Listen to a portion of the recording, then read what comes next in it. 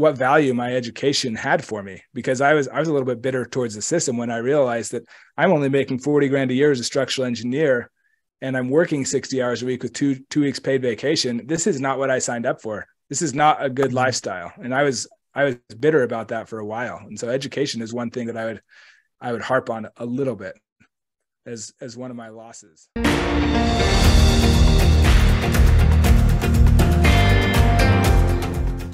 Welcome back to the Millionaire Series. My name is Joe Moffitt with Master Life by Design, and I am super excited for our next guest, Jaiden Olsen. He is in the Utah area. And Jaiden, thank you for being on the show today. Thanks for having me, Joe. Appreciate it. You got it, man. Well, I'm always excited to hear everyone's background because I think it's important to know where people come from. Sometimes people get this perception when talking about financial freedom and success and becoming a millionaire and beyond that it's handed down to them. And that's not always the case, especially on this show. And we want to be able to kind of find out what's your background. Like after you graduated high school, where were you and how did you get to where you are today? And then we'll go from there. Yeah, well, I might even take it a little bit back before I graduated high school. I grew up in a family. We did construction. My dad was a contractor. We did live-in flips for years. I don't know that my parents would call themselves real estate investors in the conventional sense, but I moved 16 times before I turned 16. We were just moving in, remodeling, improving, and then moving into the next place. And it was a whirlwind, but I learned a lot of skills. I worked with my dad in the construction industry. I became a licensed apprentice electrician at the age of 16 and worked in that field for a long time.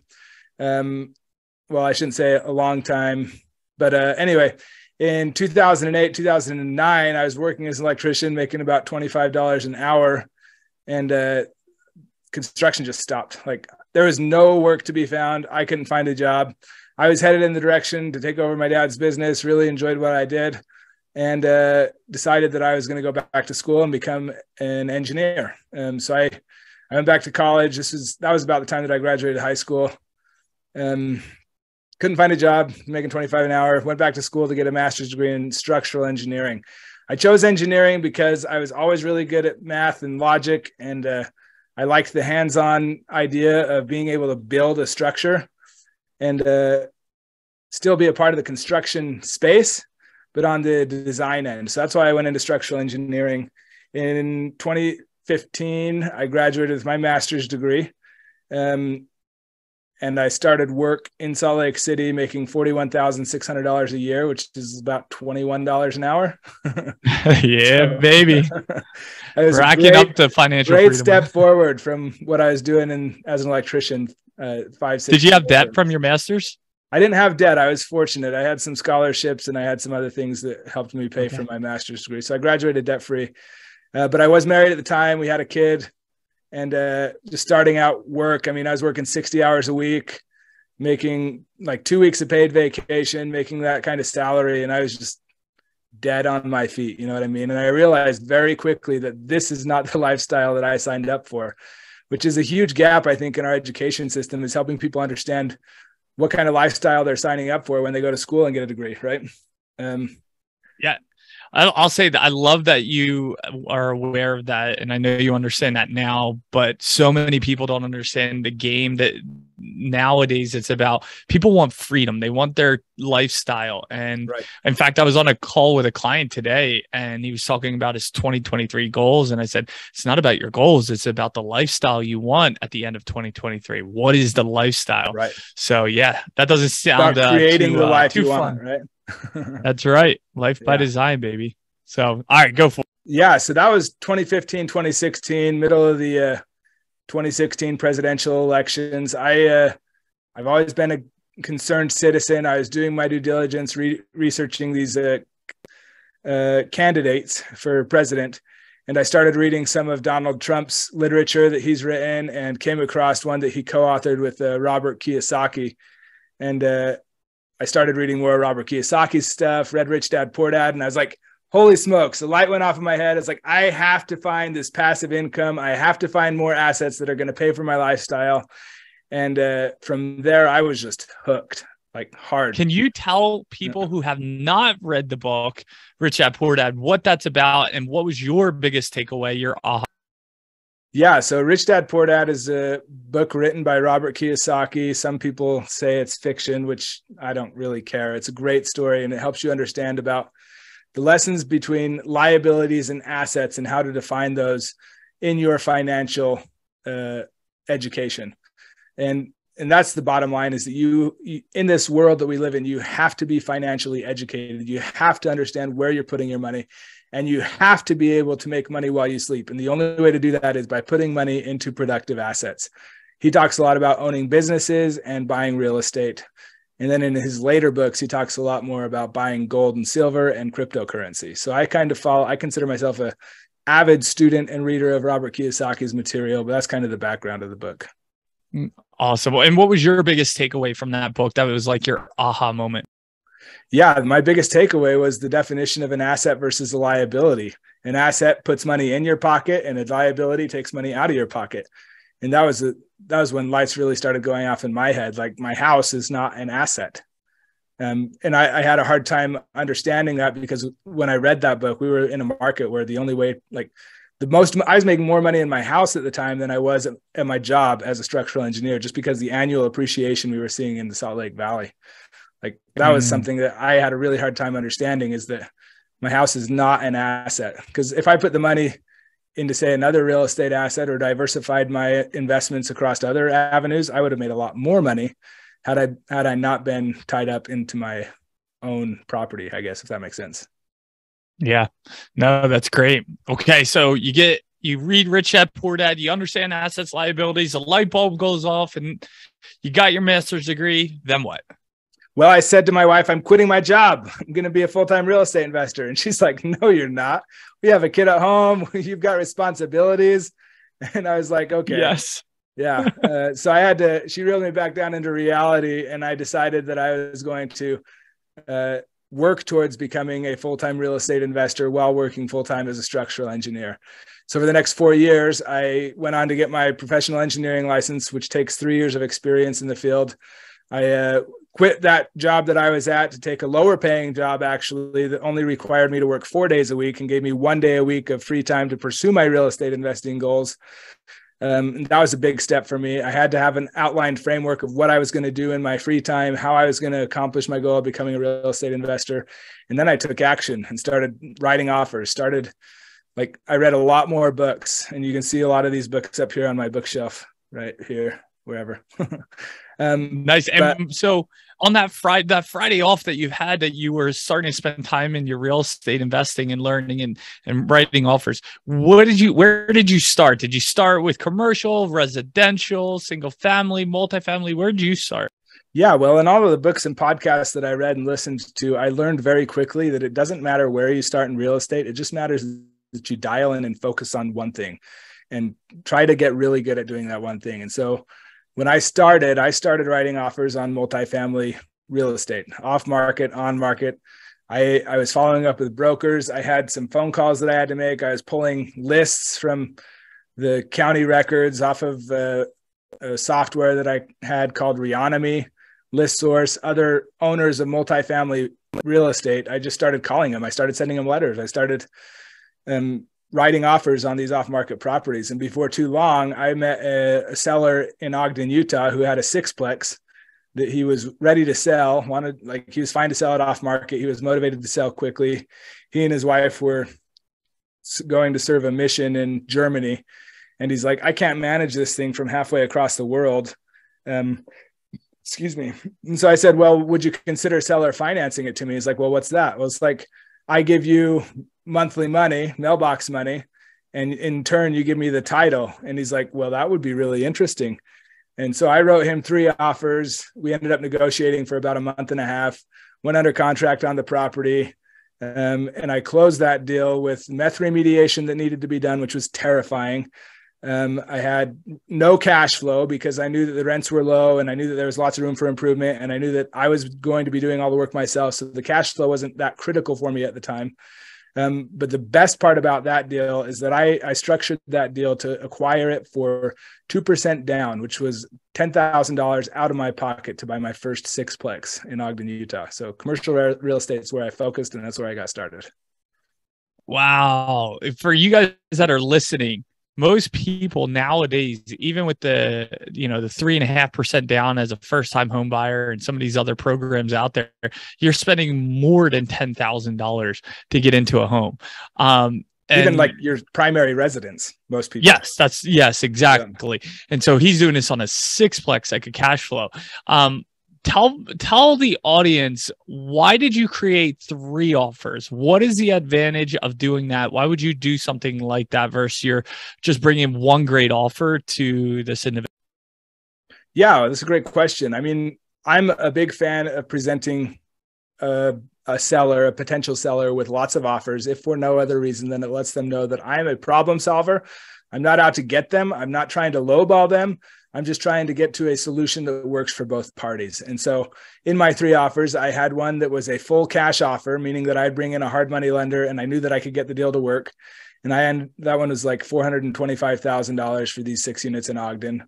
He wanted $500,000 is what he asked for. And I said, all right, 425 is the best I can do, paying cash and 12% interest and hard money, yada, yada. And I knew that I would have to get some cash flow on that to pay my hard money and lots of value add opportunity in order to get long-term financing on the back end. So that was offer number 1. Offer number 2 was, all right, what if I borrowed money from a good friend and we partnered on this? How much do you think that I could feasibly bring to the table on a seller finance deal? And I said, all right, I can probably bring 10 to 15% down. So my offer was $60,000 down, and I would give you the full purchase price if you'll seller finance the rest of it. And so that was appealing to him. And then my 3rd offer was one that said, hey, if I can tackle this deal on my own, like I've got like $10,000 that I'm going to borrow from my home equity line of credit. What could I offer him to structure this deal to entice him to take this offer? And so I offered him $525,000, which was above his asking price. I said, I need interest only financing. I need a 5-year balloon, and I need to be less than 5% interest. And I need you to accept a 2% down payment. And so I said, here's a good accountant. Talk to your accountant, figure out which one's going to help you avoid the highest tax, avoid the most taxes. And we moved forward with the one that was giving him the highest purchase price. I was still paying him $2,400 a month, which was about what he was taking home from the property management company at the time anyway. And he was able to wash his hands, walk away, and go serve his mission in Germany with his wife and not have to worry about the property anymore. And so I really like that. Yeah. That's awesome. And for those that don't understand, he said a 5-year balloon. It's not a physical balloon. It's a point where at the end of the 5 years, the note is called due. And so it hasn't been 5 years since you purchased it? Yeah, we ended up selling that in 2021.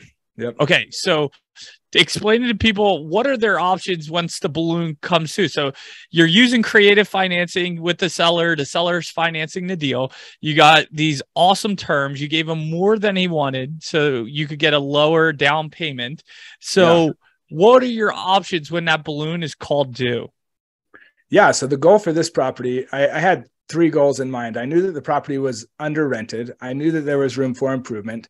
And so the whole goal with the balloon is to either figure out how to refinance into long-term money in that first 5 years, or you can sell it, or you can just say, like I structured the contract or the note that it was deed in lieu of foreclosure. So frankly, after 5 years, I could just walk away and he takes over the property again. But where the market was in this last year, we decided that selling was going to be our best option. And so we sold that thing and cleared $330,000 in that less than 3.5 years that we had it. Wow. So over $330,000 profit. That's over $100K a year almost that you guys had just for holding it for 3 years. That's unbelievable. How many people watching could use an extra $300K, $300,000+, right? It's like no one's going to turn that down.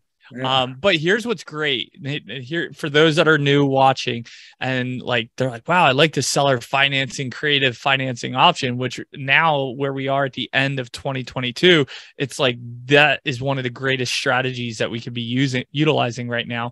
But, you had to put the work in, you had to study, you had to educate, you had to actually go out and do the work, right? Take the massive action. And so here's my question to you. I think Oh, it's go important ahead. that people understand how much massive work actually goes into that. I called over 3,000 people before landing that deal, and that was my first real estate deal. And so, Wow. I mean, it is a ton of work. Absolutely. Yeah. And so it's not like you get a list and all of a sudden it's like you call 5 or 10 people and you get your first deal, right? It's like Right. you have to go through to work. So here's my question to you. How did, which avenue helped you learn more? By reading all those books behind you or by actually getting out there and doing it? That's a really good question. I would answer that and say that the books taught me the how to, and the experience taught me the like how to get good, if that makes sense. Like it takes experience to get good at what you want to do, but you do kind of have to have a blueprint that you're following. Yeah. 3,000 calls worth to get good. Yeah. Right. And so, Yeah. so those 3,000 calls yielded $330,000. Yeah. Most people are not willing to put in that work. What they want to see is your success. They want to see the nice house, the nice cars, but they don't want to do the things you have to do. It's cool to drive in them, but when you're sitting behind your desk and you, right, all day, every day, trying to talk to sellers and find out what are their needs, how can we make this a win-win? And not everyone's receptive to that. Have you ever had some bad experiences where people were just like, F off, leave me alone? Oh, How'd you get my number? oh yeah, all the time.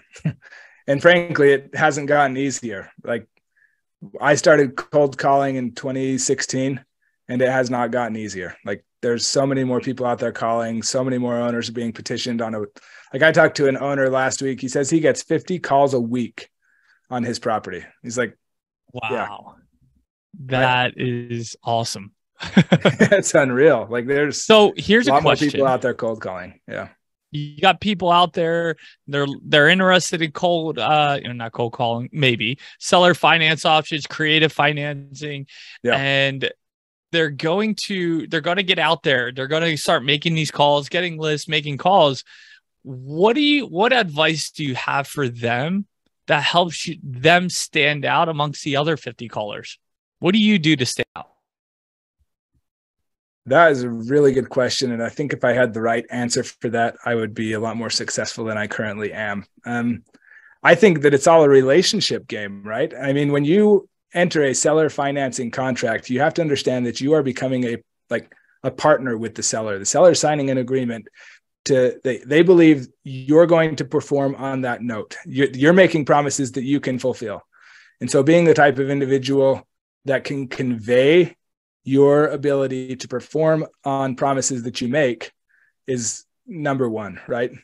So it comes down to building that relationship. It comes down to having a reputation as an honest, integrable individual and being the type of person who's going to follow through on their commitments. And I mean, as we talk more about seller financing, Joe, I mean, I can't tell you how important it is to have that good relationship.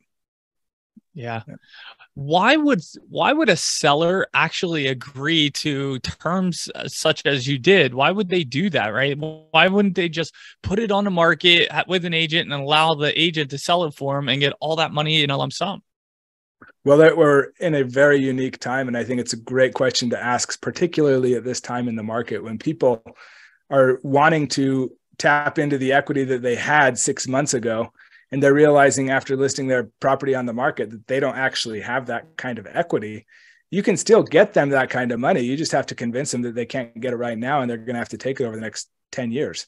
And people will take that deal all day long. Like I've got a property right now that I'm trying to sell where I am offering seller financing because otherwise I'm going to lose money. If I sell at the discounted rate that the market's offering me right now, I'm going to lose quite a bit of money. And if I can offer a seller finance deal and recapture that loss over the next 10, 15, 20 years, 100% I'd rather do that than take a loss today. But there's also tax advantages. There's also like continued cash flow, mailbox money, like true mailbox money. When people start realizing that a seller can hold a piece of paper and get money in their mailbox every single month, that's got some real appeal, especially burnt out landlords, people that are tired of changing toilets, whatever it is. There's a lot of appeals. Yeah. I think for someone new listening to this, if you're jumping in as a beginner, there's so many different ways to do this. And that you have so much potential to create passive income that can literally change your life and allow you to maybe you're not dealing with tenants and whatnot. Maybe you outsource that to a property manager, but you literally could create passive income just by being able to get good at a skill set, like calling people, as you said, Jaiden, building that relationship, being creative on helping a seller be able to figure out, like, how do I maximize this deal for me and make it a win for you, right? And so you're trying to make these a win-win. Let me ask you this, how many deals do you have in the pipeline right now, if any at all, with the creative financing? 4 or 5 that we're actively working on. I actually just backed out of one. It was an incredible deal. It was 9 cabins in Alaska. They were short-term rentals. The seller needed to sell. He was willing to carry 50% of the purchase price for 30 years at 3.5% interest, which was just phenomenal. I mean, you can't beat those interest rates right now. I had to bring 50% of the down payment, which ended up being like $400,000 or $500,000. On paper, the numbers looked fantastic. The reason that I ended up backing out is because the seller was extremely difficult to get a hold of. He was like, he wouldn't return my calls. He wouldn't respond to my text messages or emails. I talked to people who had relationships with the seller, like the current property manager, and they said he's very difficult to work with. And so I started digging into this guy's reputation, and ultimately I decided that I didn't want that type of individual to have a note over my head for $500,000 that he could cause problems with. And so ultimately, as good as that deal looked on paper, I didn't feel good about him being in a partnership with him, frankly. And so we're still pursuing a lot of deals. We're moving a little bit more towards development and entitlement right now. So that's the majority of our seller finance deals, but also syndication, short-term rentals, all that kind of stuff. That's awesome. So if you could, would you be open to sharing what your portfolio is comprised of right now? I know there's a lot of different moving parts, but where's your portfolio? So I ended up selling a bunch of my rentals in 2021. There's a lot of different reasons for that. I started looking, like, if I'm buying multifamily long-term holds right now, my target is larger than 40 units. And so I'm writing offers on 40 units or larger, looking to syndicate a lot of those deals. I own 10 cabins in Alaska currently that are all short-term rentals.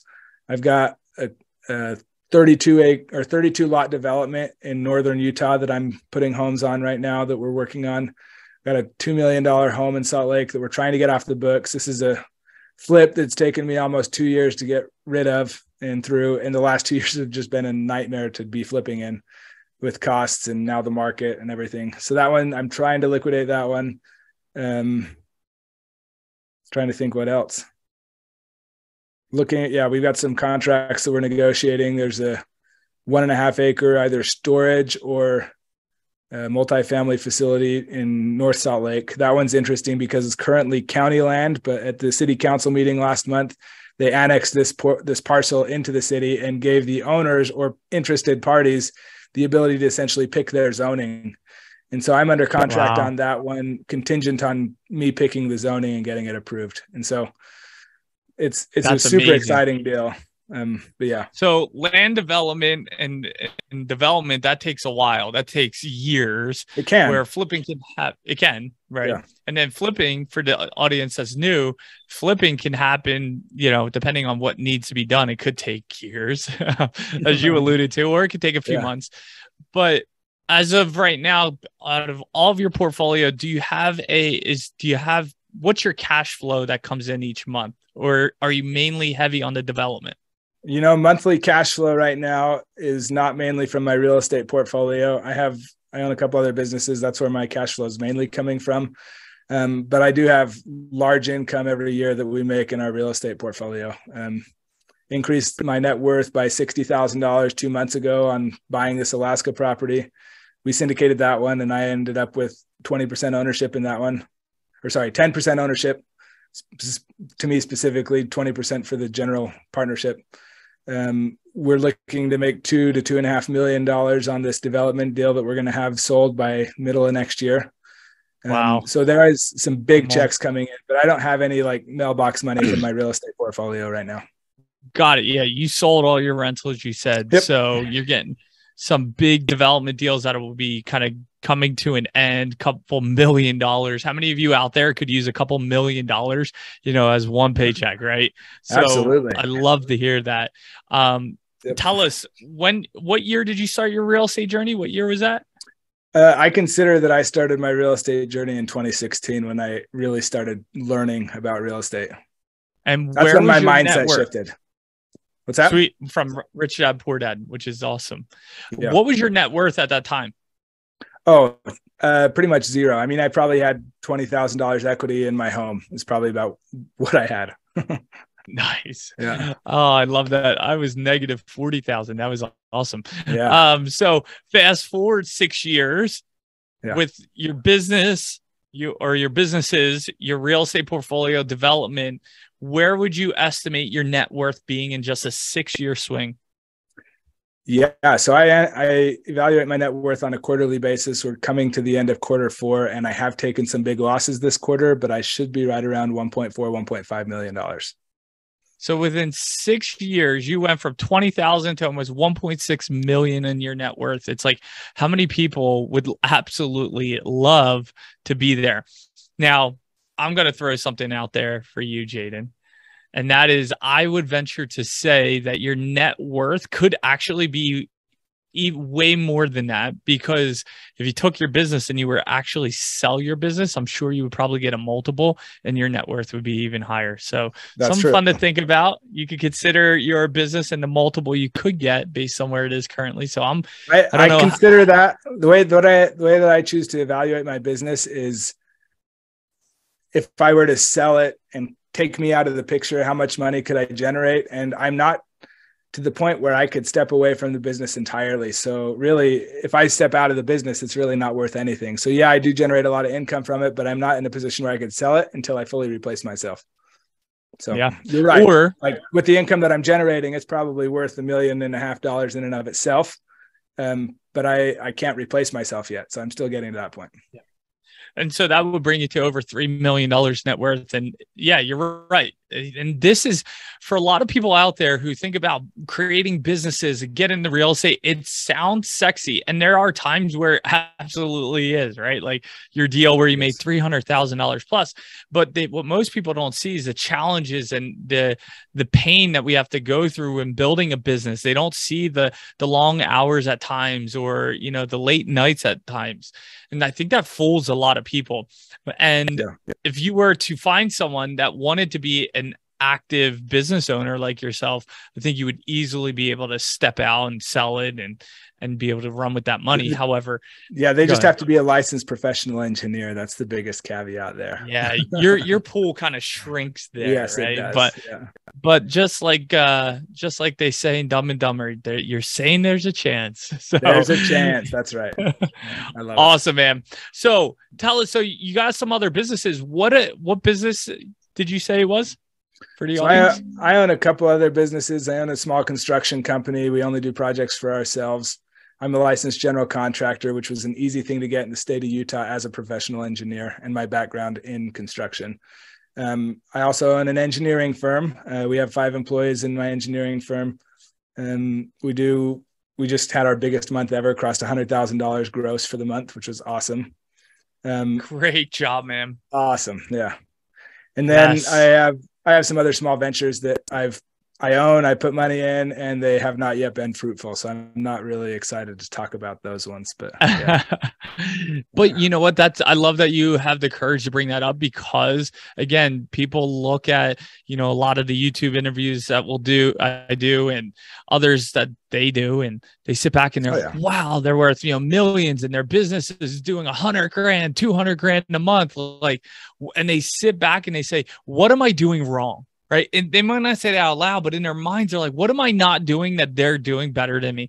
And I want people to know that as an entrepreneur, I look at entrepreneurship like baseball.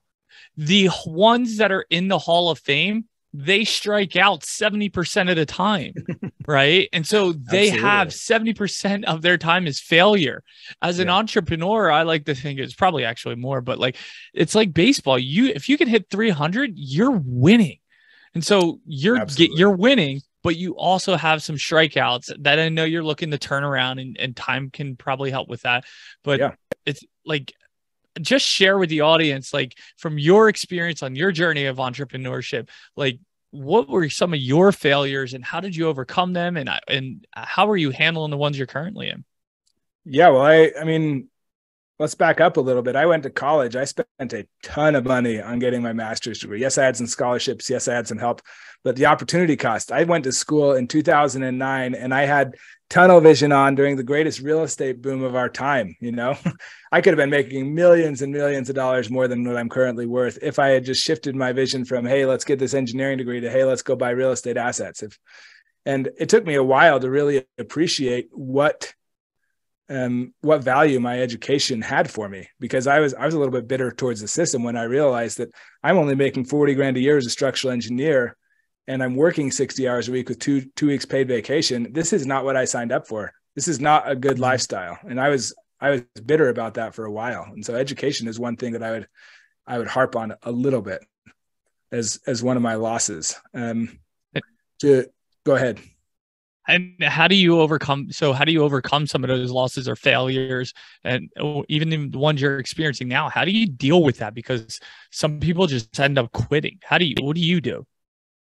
Yeah, I think it's about gratitude and recognizing the lessons that you've learned. Like I realized after I quit being a structural engineer to pursue real estate full time that yes, I can make a lot of money in real estate, but the way that I was doing it was not putting food on my table every single month. So I actually started an engineering business after I quit engineering full time to put food on my table every month. And I then began to realize how grateful I was that I did work for an additional 3 years to get my professional engineering license, that I did go to school for 5-6 years to get a master's in structural engineering. Like there is value there.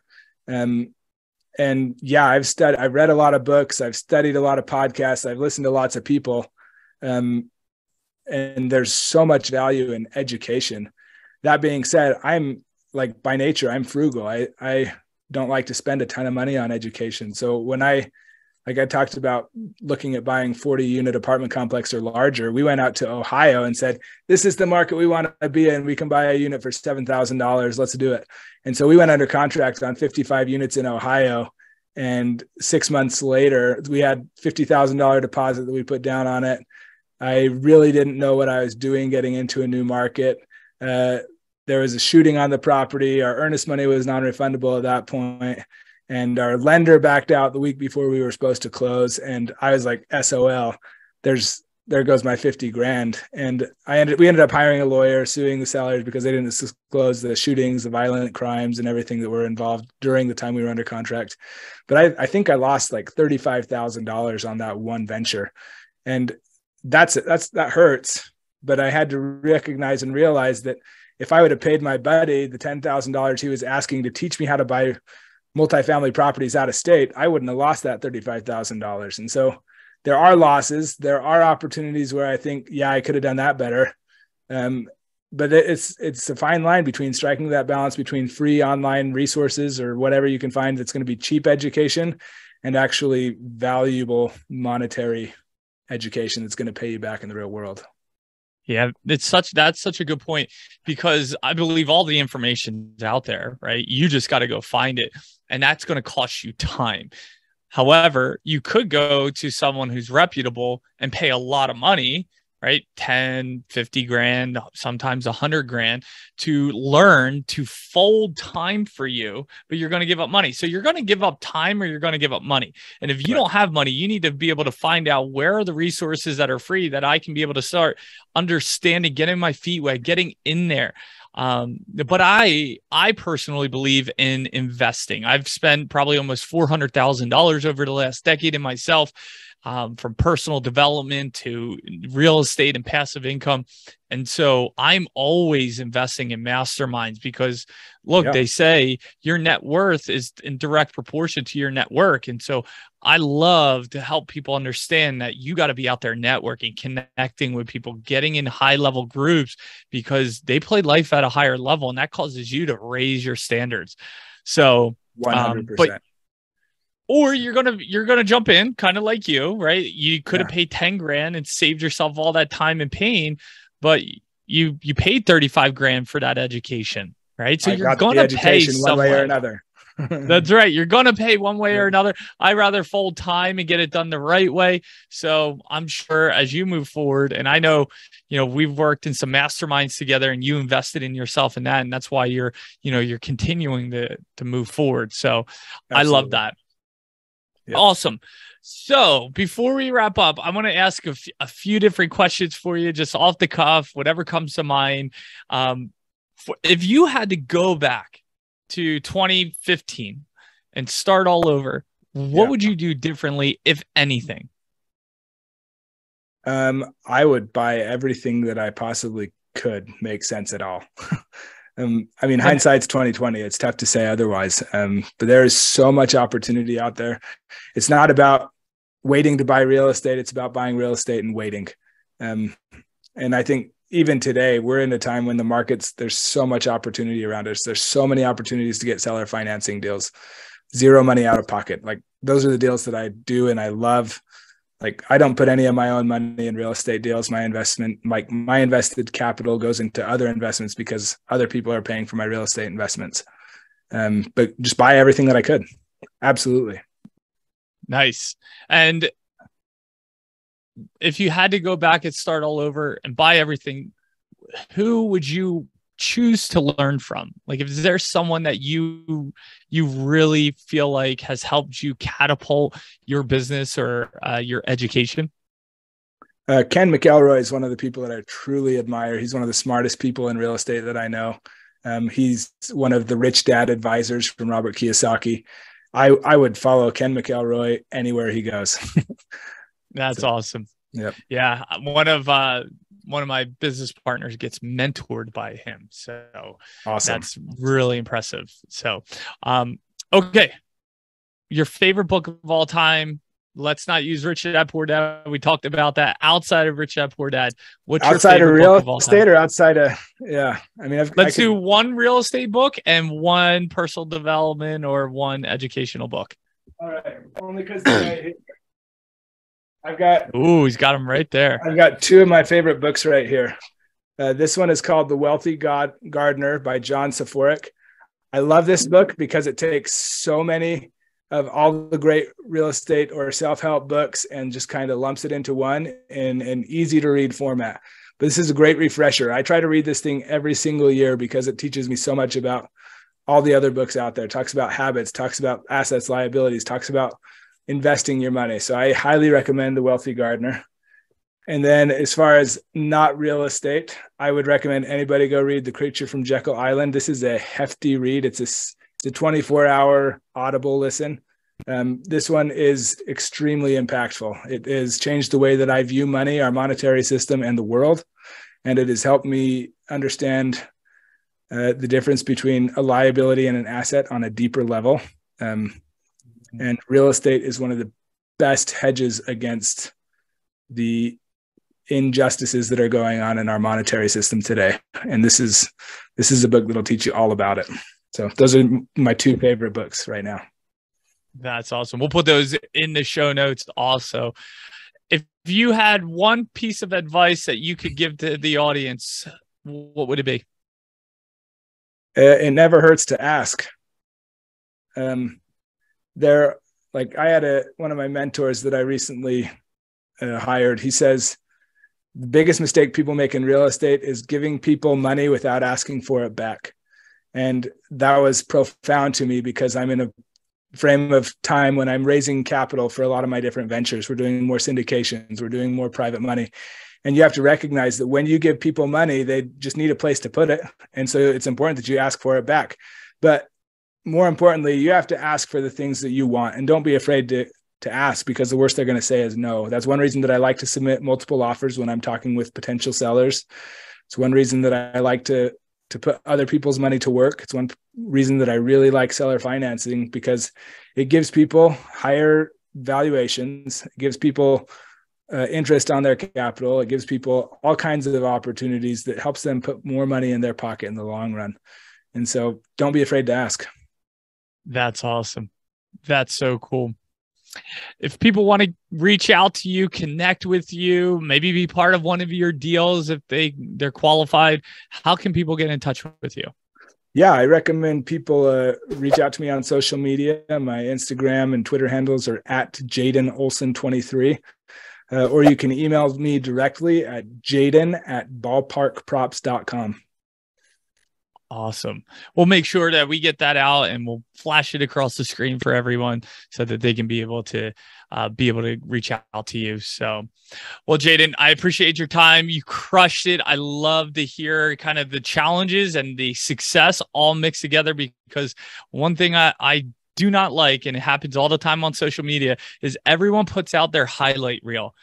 And no one, me and my wife, we always like to say, we also like to keep it real. So thank you for keeping it real today and not just saying, hey, look at me, how much I make and my net worth. It's like, hey, here's where I'm at. And you did it beautifully, talking about, I've had some failures. And so I think that allows people to see that people who are successful are not superhuman. They're just like you. They make mistakes, but they also focus on their wins and how they can win moving forward. So that's how I see you today. So thanks a lot. I appreciate it. Guys, if you liked this interview, make sure you give it a thumbs up. Also subscribe, hit that notification button, and comment below. What's one of the greatest nuggets you took away from Jaiden today? Would love to hear what you took away, because everyone has a different distinction. So with that, Jaiden, thank you, everyone. Thank you for tuning in. And again, my name is Joe Moffitt with Master Life by Design for the Millionaire Series, and appreciate you tuning in. Have a good one. See ya. Thanks, Joe. See ya.